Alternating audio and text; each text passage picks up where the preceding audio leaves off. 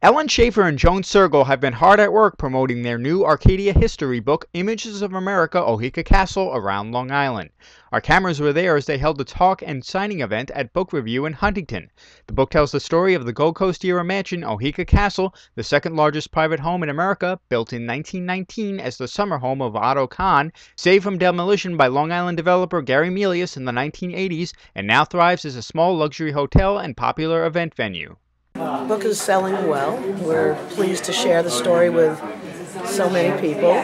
And it feels wonderful to be at Book Revue because you haven't really made it in Huntington unless you come to Book Revue and tell about your book.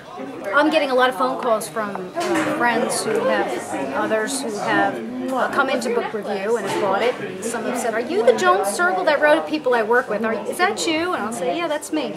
But as far as the location, there is interest in the area, and we actually have a signing tomorrow at Costco in Comac, of all places. So people love local history, and they love to hear stories. So I wasn't too surprised by the questions that asked tonight.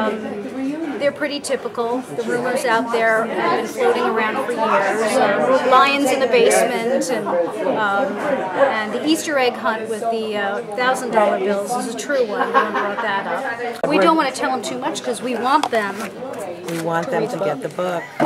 So we try to extrapolate, stay outside the actual story to a little large extent, and then we do some readings to entice people and entertain people.